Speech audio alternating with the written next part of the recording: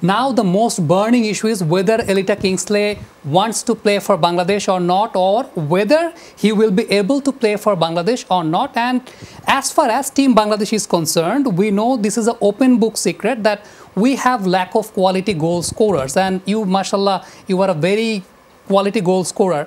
So if Elita Kingsley plays for Bangladesh, what are the advantages Bangladesh are going to get? What do you think?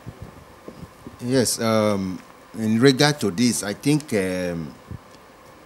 first and foremost, I am now a Bangladeshi, and I believe in what the people want. So we have a system that qualifies you to play for the national team.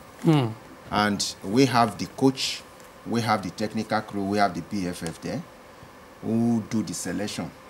So for me, getting the Bangladesh passport automatically make me a Bangladeshi, and that makes me eligible to play for the national team. So it is now left for me to do my work much more better. So I think it is an added advantage to the national team, because giving my best and getting the support of the whole nation behind me, I think is going to be a very big boost for us to achieve the results that we want.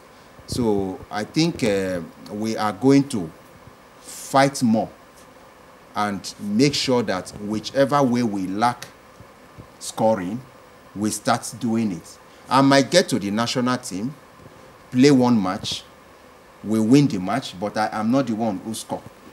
All I know is my presence there must create an avenue for other players to know what to do. So I think it's a very good addition to the national team. But like I said, everything depends on the national team coach.